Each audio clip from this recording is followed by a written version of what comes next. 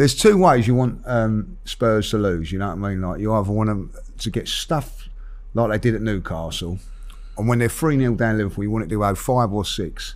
But if they are to lose by but that is the way to happen it. Like, you know, get a goal and then, like, you know, go down the other end and score. And then the thing is, right, they've got that goal, yeah.